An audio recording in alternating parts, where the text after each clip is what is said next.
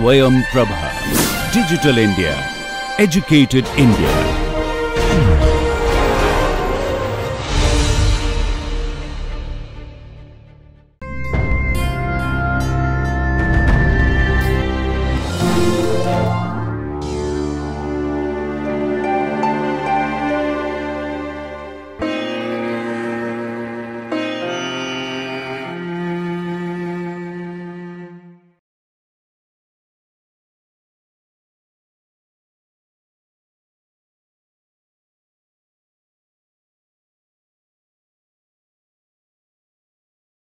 Hello everyone and welcome to this class.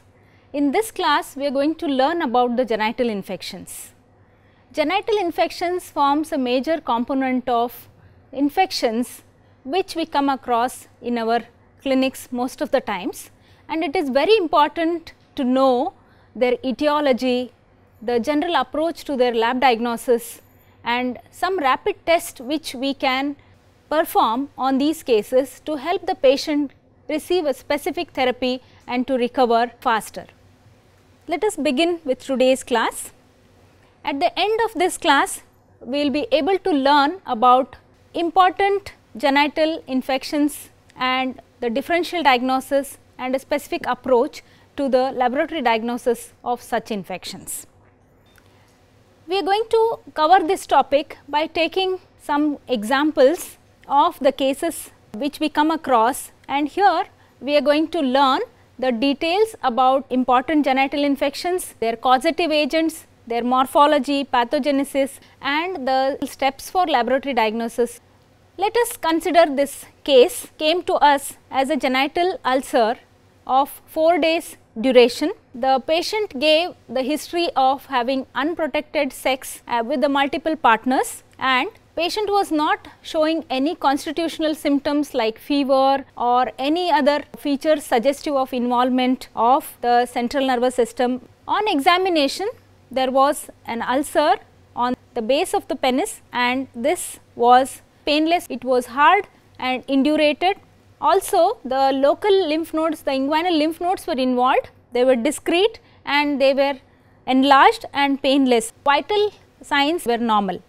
It is generally important to know before we make the clinical diagnosis, consider the history in the patient in detail. We have to take the present history, past history, the duration of illness, painfulness of the ulcer or involvement of lymph nodes, etc. Next comes the clinical examination details which will help us to consolidate on the clinical diagnosis. To do this, we have to have a clinical acumen about the etiology of genital ulcers as such. Let us consider what are the bacteria which can cause genital infections. So, when we come to the differential diagnosis, we have to keep in mind syphilis caused by Treponema pallidum. Next is the chancroid, lymphogranuloma venereum and granuloma inguinale. These are the common ones. Not only bacteria, the viruses can also cause the genital lesions like the genital herpes, warty nodules caused by various viruses. Parasites can also cause the genital infections, especially the trichomoniasis. Similarly, some of the fungi can also cause the genital infections like the candidiasis. So, we have to keep in mind all these etiological agents before we make a clinical diagnosis after taking the clinical history in detail and the examination. So, in this case we made the diagnosis of syphilis based on the clinical judgment. Ulcers were painless and enlarged local lymph nodes were present which were again painless.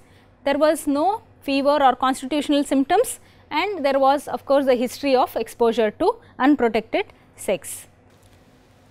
Once we have made the clinical diagnosis, it is important to confirm the diagnosis so that we are able to initiate the specific therapy, preventing mainly the complications which can be very debilitating. So, going to the lab diagnosis, there are various modalities in the diagnosis, including the microscopy, direct examination and stain preparation examination.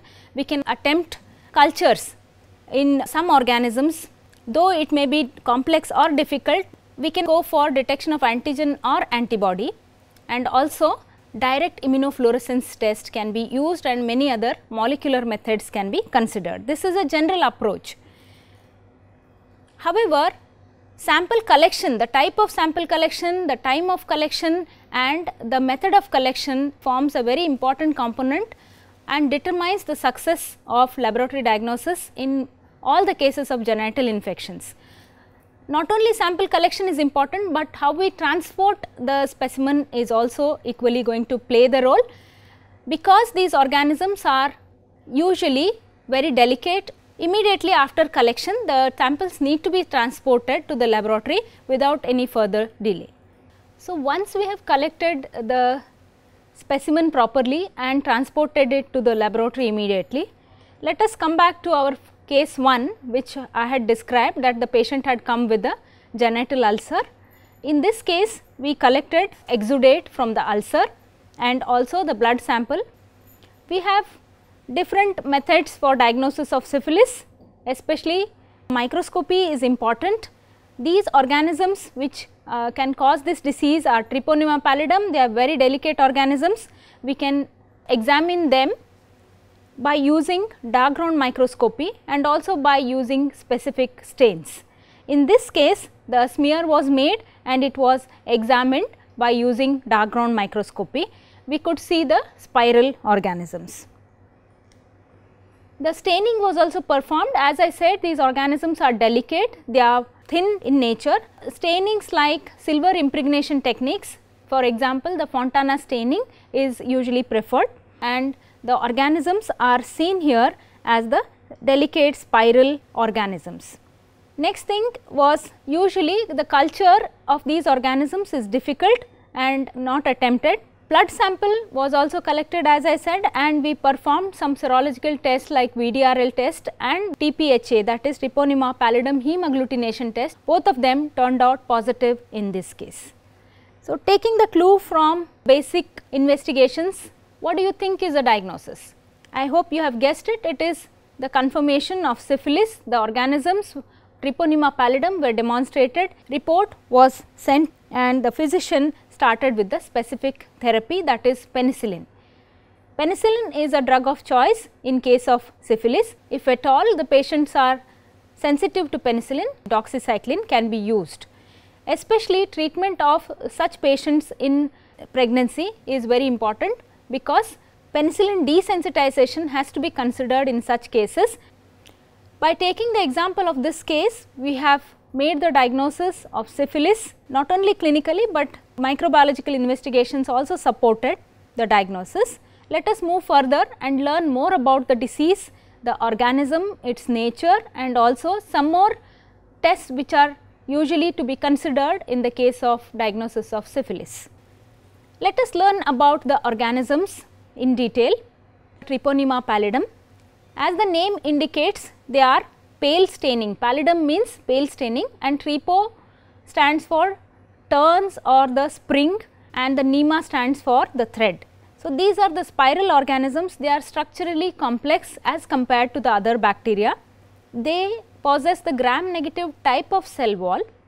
However, they cannot be stained by gram stain and they cannot be visualized by light microscope. They possess endoflagella and they give peculiar type of motility to these organisms, and they move spirally by flexion extension, and it is specifically described as a corkscrew type of motility. They cannot be grown in any artificial media. However, the non-pathogenic strains can be maintained. These organisms are highly sensitive to heat. One interesting point about their sensitivity to heat is, when we read the history of syphilis, it is said that in the olden days, to cure syphilis, patients were subjected to the biting of mosquitoes, so that they would be introduced with malaria. As there is high fever and chills in malaria, that would take care of these organisms, and that was a treatment. However, it was not ethically right, but this was what was a treatment given in the earlier days, as these organisms are sensitive to high temperature. They are also sensitive to commonly used disinfectants, soap, as they are very delicate and sensitive organisms, and they are also sensitive to antibiotics and detergents, etc. The morphology of this organism, they are very thin, 0.1 micrometer in width and quite long, 10 to 14 micrometer spiral. They are delicate, they will have regular spiral in the sense one coil after other is placed exactly at the interval of 1 micrometer. They have tapering ends. This morphology is very important because we need to differentiate these pathogenic spirochetes from the non-pathogenic ones. The non-pathogenic spirochetes also exist as the commensals in the oral cavity and in the genital area. Whenever we make the smear and stain, it is important to understand their morphology of having the pointed ends, regular coils, helps us to differentiate them from the non-pathogenic ones. As I said, we cannot be looking at them unstained under light microscopy. The stains which are used are the India ink Fontana staining. In Fontana staining, we use the silver impregnation technique, and Lividity stain is a similar one to Fontana staining, which is used to stain the spirochetes present in the tissues. They are actively motile, corkscrew type of motility is exhibited, and pathogenic strains of Treponema pallidum known as the Nicol strain are maintained by serial passage through the rabbit testis. Treponemes have got very peculiar antigens. They can be divided into specific antigens and the non-specific antigens. Non-specific antigens are also called as the reagent antigens. Such type of antigens are also found in the heart muscles of any mammals. So, taking the help of this similarity, they have devised some tests called as the VDRL test and the rapid plasma reagent test to help us diagnose the disease rapidly. The reagent antigen which is present in the treponemes is also called as the cardiolipin antigen, which is diphosphatidylglycerol glycerol in chemical nature.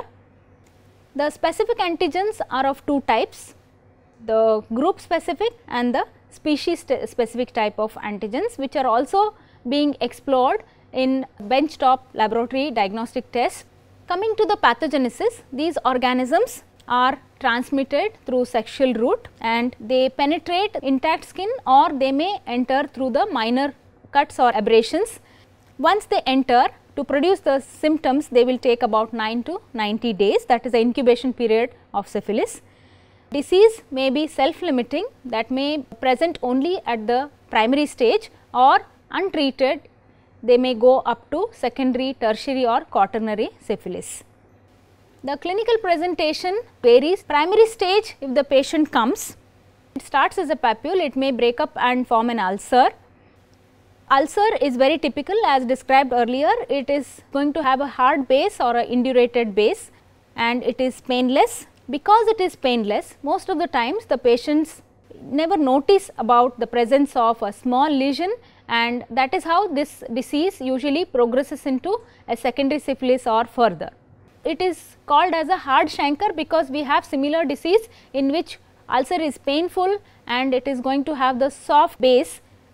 When the patient comes to us in the primary stage, it is the best time to collect the exudate or the scraping from the lesion, so that we will be able to demonstrate the maximum number of treponemes from such cases. The lymph nodes are usually, they are discrete, they are non-tender and they are rubbery. It is also important to consider the nature of inguinal lymph nodes, as we have to compare them with the other similar sexually transmitted diseases. It will help us in the diagnosis.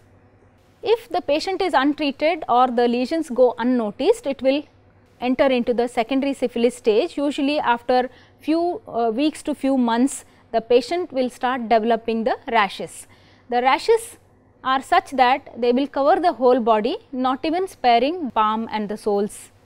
It is also considered as the most infectious phase, and after the patient crosses this phase, it becomes asymptomatic completely. Organisms would have entered into the deeper organs, including the central nervous system, heart, etc. They will produce even more further complications. If the patient comes to us in this stage, he will have maculopapular rashes including palm and soles. The treponemes can be also rich in such rashes which turn further into ulcers sometimes, and we can also take the material from such lesions for demonstration of treponemes. In this case, the patient may also have the oral lesions, the oral mucous membrane is also involved, and the organisms can also be demonstrated from such sites. In this case, the patient may also start developing the granulomatous lesions on the face and on the other body parts. Usually the face may be involved.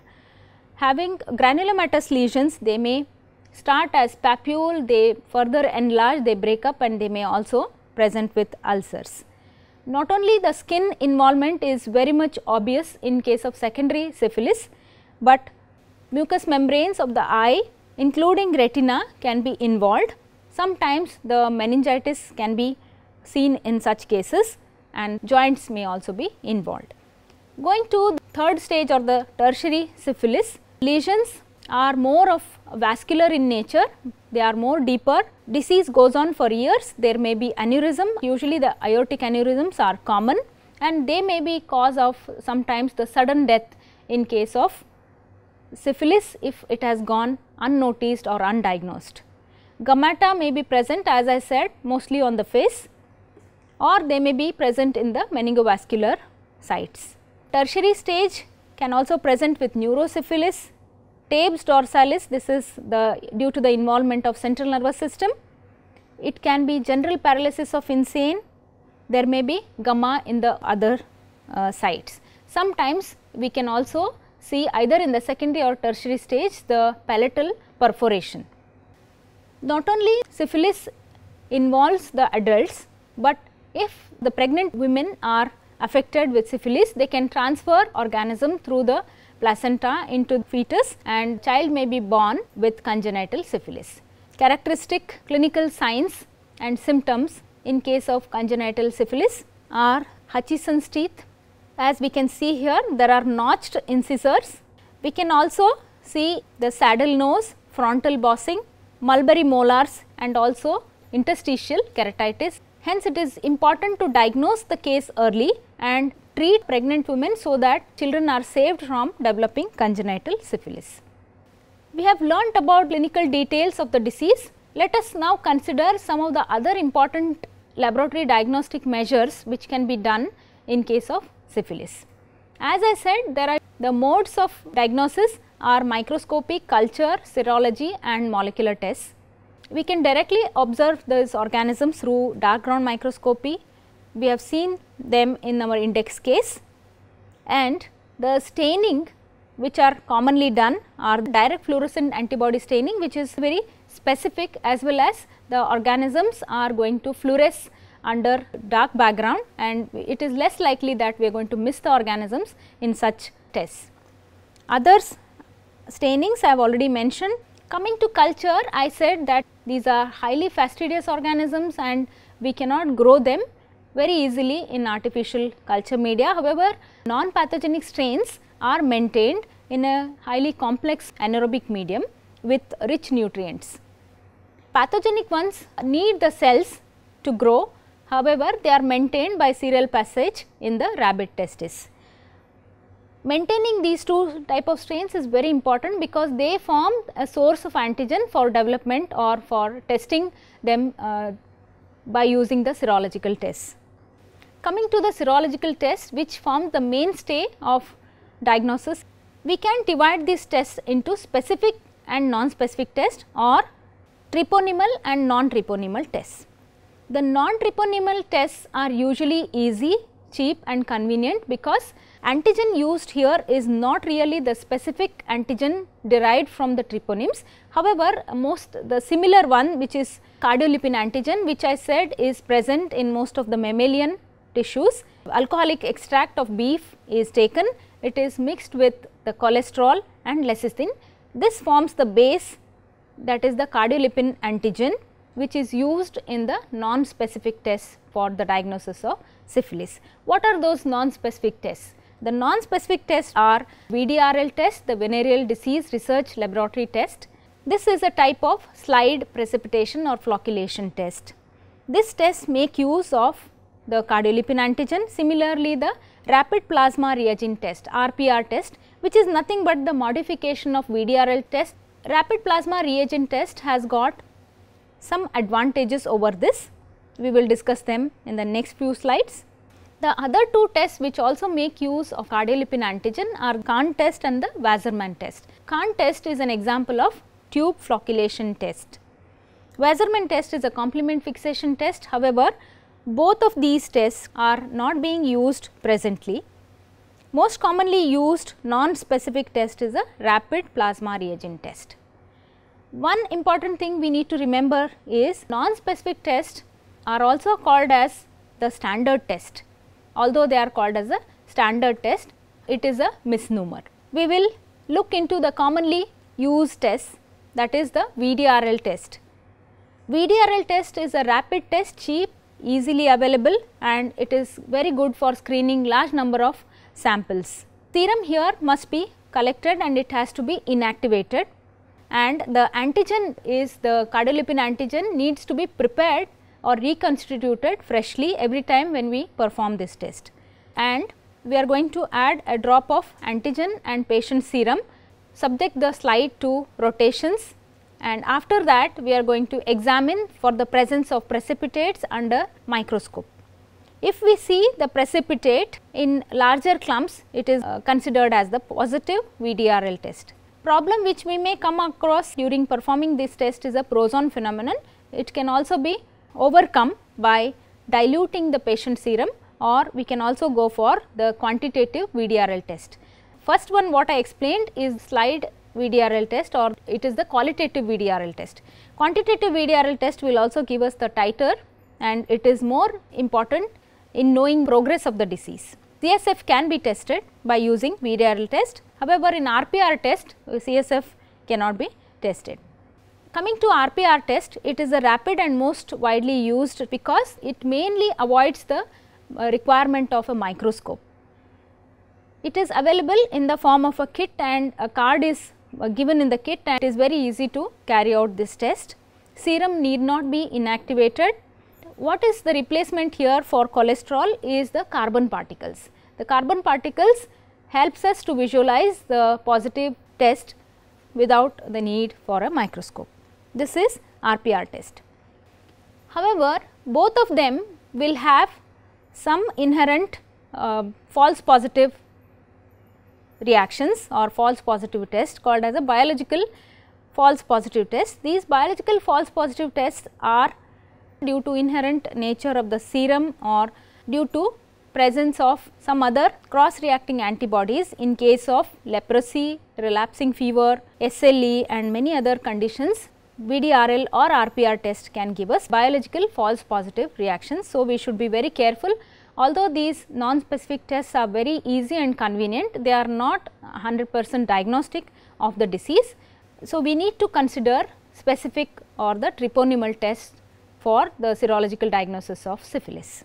Coming to the tryponymal tests or the specific tests, they can be further divided into the tests which make use of the Nicol strain, that is a pathogenic strain antigen, or the Reiter's antigen.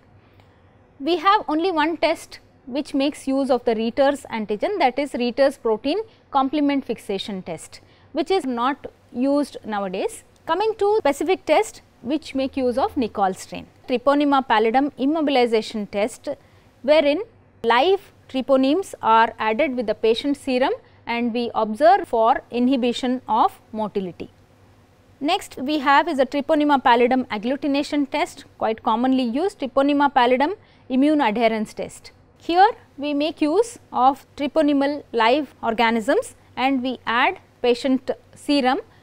The antigen antibody reactions takes place. These clumps can be further examined dark ground microscope. Other tests which are very important in this group are the fluorescent treponemal antibody test, fluorescent treponemal antibody adsorption test and Treponema pallidum heme agglutination test. TPHA make use of RBCs as an indicator for presence or absence of agglutination. This is very commonly used, and quantitative TPHA can also be done to monitor progression of the disease. However, As like any other disease, ELISA is also available both for detection of antigen and antibody. These are some of important serological tests which are available for the diagnosis of syphilis. A nucleic acid amplification test, DNA probe test and PCR are available.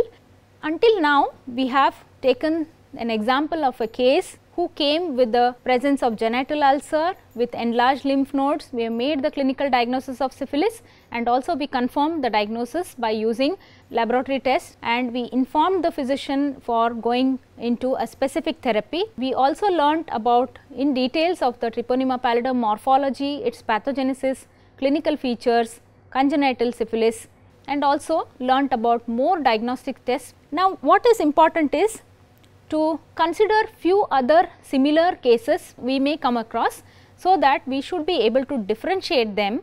Towards this line, let us consider the case number 2 here. This patient came with a similar ulcer, however, the ulcer was painful here and the lymph nodes were also, local lymph nodes were enlarged, they were matted and they were tender. The patient had constitutional symptoms which was quite different from our first case. The patient had fever, chills and myalgia. Again the history of unprotected sex with multiple partners. Here we thought that this case could be a chancroid, also called as soft sore, because of presence of pain in the lymph nodes. Let us see whether we could confirm the diagnosis of chancroid in this case. The scrapings were taken from the ulcer in this case and lymph node aspirate was also taken, because some of the lymph nodes were already ulcerated and they were open. Blood sample was also collected for performing any required serological tests. Scrapings were made into a smear, gram stained. We could see the gram negative bacteria. Organisms were having bipolar staining, which was very characteristic, and it is also very commonly described as a safety pin appearance. The arrangement also is very typical, chain or a row with parallel lines or parallel rows. This gives a typical appearance of rail track or school of fish appearance. Further, we can also go for culture here. The media which are commonly used are 30% rabbit blood agar, enriched chocolate agar, and the human clot can also be used. Once they grow, they form a tiny translucent and pinpointed colonies on blood agar. The only requirement for these organisms, factors X and V. X and V factors which are present inside the RBCs and they are more available in chocolate agar than blood agar. Here is a test which is showing that this group of organisms cannot grow in only if X factor or V factor is provided individually. However, they can grow when both the factors are presented. Now, it was almost confirmed that this patient was suffering from chancroid caused by Haemophilus ducreyi. Haemophilus ducreyi is a gram negative organism, very tiny, almost cocobacillary in nature. They form the soft sore in contrast to the syphilitic ulcer. Treatment in these cases is erythromycin, trimethoprim and sulfamethoxazole combination. So, in this case we have studied disease chancroid caused by Haemophilus ducreyi. It is also important to differentiate this condition from syphilis. We have understood what are the differences and what major points we need to keep into our minds, so that we will be able to clinically make a diagnosis, also confirm it by using the laboratory tests. Let us take another similar case which can also sometimes confuse us. Another case came with painless genital ulcer, enlarged tender granulomatous lymph nodes. Patient had fever, chills and myalgia, however, to a very low grade, also positive history of sexual exposure. In this case, because the patient had painless ulcers and painful enlarged tender lymph nodes, we thought that this patient may be suffering from chlamydial infections. Now, in such cases, it is important to consider the laboratory diagnosis not only for confirmation of clinical diagnosis, but also for initiating the specific therapy, because these are different group of organisms requiring different line of treatment. So, let us learn more about chlamydial infections. Chlamydia, they lack cell wall, they cause most commonly encountered sexually transmitted diseases. They are more common in female, however, most of them are going to be asymptomatic.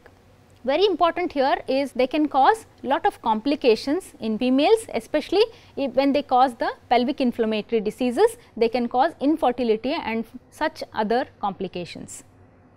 Not only the genital system can be involved by chlamydia, they can also involve the ocular infections can be there, they are called as a trachoma, and the neonatal pneumonia can also be resulted from chlamydial infections. Let us learn more about the morphology of these organisms. They are a very peculiar type of organisms.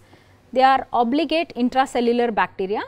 They were in the earlier days they were confused for being viruses because they lack cell wall, they cannot be grown outside, they cannot synthesize their own ATP due to many other reasons. However, because of similarity to bacteria, by DNA analysis, they were placed into the category of bacteria.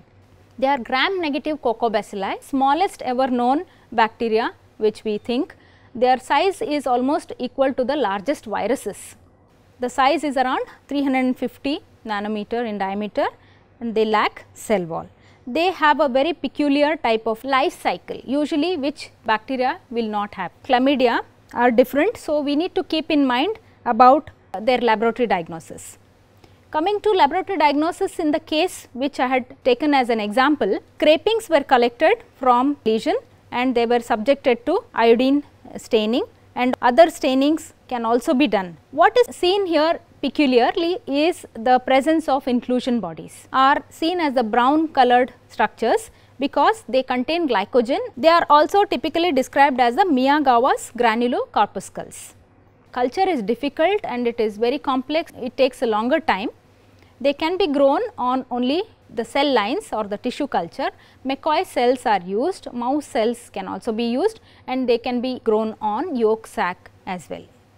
Serological tests are available which are quite convenient. ELISA can be done, complement fixation test, microimmunofluorescence test. A skin test wherein yolk sac derived antigens of chlamydia are injected intradermally, and any reaction above 10 millimeters within 2 to 4 days at the injected site is considered as a positive test. Molecular diagnostic tests are rapid and highly sensitive and specific tests. DNA probe, PCR and chemiluminescence are available. So, this is approach for the diagnosis of chlamydial infections. How do we treat such patients? Azithromycin is the drug of choice, especially when the patient comes with cervicitis. We can also go for ceftriaxone with metronidazole in case the patients are suffering from PID, because metronidazole can also cover anaerobic bacteria which are usually the causative agent along with these organisms in case of PID. In this case, in the third example, we have considered chlamydial infections. Again, the case came with a similar history of presence of genital ulcers, involvement of linguinal lymph nodes. It is important to differentiate them clinically, laboratory wise. Let us take another similar disease and a case. Case came as a case of painful genital ulcer and enlarged tender inguinal lymph nodes, presence of constitutional symptoms and a history of exposure. Here we are thinking of another different diagnosis, that is granuloma inguinale. Granuloma inguinale is also called as tonovonoiosis. It is caused by Klebsiella granulomatis. Incubation period is between 1 to 12 weeks. Usually it begins as a small nodule or a papule, and it can enlarge and it can rupture and present as a ulcer. The treatment here is tetracycline. It is given for about 3 to 4 weeks. So, this case was an example of granuloma inguinale. How we make the diagnosis here is microscopy. Organisms here are intracellular coccobacilli, gram negative capsulated non-motile. Here we see the safety pin appearance also. The egg yolk agar can be used for growing these organisms, and the Leventhal medium is another medium. Serological tests are available as usual, and the molecular tests like DNA probe and PCR are also available for diagnosis. So, making a clinical diagnosis, confirmation of the clinical diagnosis by laboratory test is important. Coming to another similar last condition is patient came with the painful extensive vesicular labial and cervical ulcers, enlarged tender lymph nodes, lot of constitutional symptoms were present in this case. Patient gave history of having unprotected sex with the new partner, and this case was diagnosed as genital herpes because the lesions were highly tender and painful, extensive and vesicular nature made us go in for clinical diagnosis of herpetic lesions. Genital herpes, what is a typical feature here is ulcers usually disappear before lymph node enlargement. However, sometimes these typical features may not be presented every time. We need to keep nature of lesions and the presence of pain, other things as a diagnostic point. Herpes is also a very important viral infection caused by herpes simplex virus, and complications are also known if they are untreated because the virus is known for latency. They may go in for aseptic meningitis. If woman is infected during pregnancy, and we can get neonatal herpes. The laboratory diagnosis here is more in line towards viral diagnostic methods. We can go for the shell vial culture. It is quite rapid, positive results can be got within 24 hours, or we can go in for microscopy. Zinc smear is also very popular, and when we perform appendicular stain on material collected from the lesions, we will be able to appreciate multinucleated giant cells. They are nothing but the intranuclear inclusion bodies.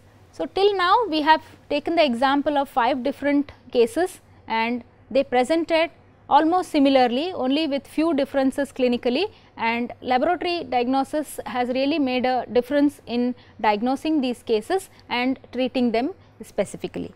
Let us now revise general approach to lab diagnosis when we come across with any genital ulcers or infections. Sample collection, as I said, is important. The type of sample collection, time, its transport rapidly is really going to decide the success of laboratory diagnosis.